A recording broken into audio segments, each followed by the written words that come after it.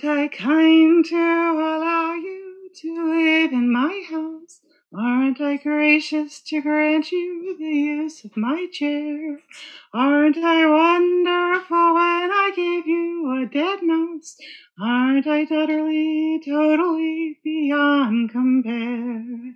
And don't you admire the virtues you see in marvelous, lovely, magnificent meow, meow, wow, wow, meow, meow.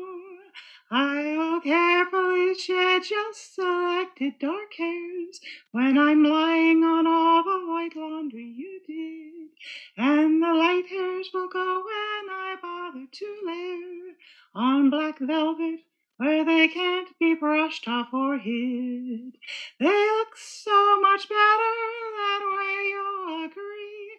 They'll remind you of more lovely, magnificent meow.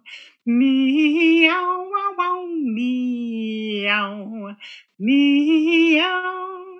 If you try to insist that I live on dry food, I will either look thin and pathetic and sad, or I must just do something disgusting and rude, such as eat it and throw up all over your bed. Only chicken and liver and fish naturally are fit for the palate of marvelous meow. Meow, wow, wow, meow, meow.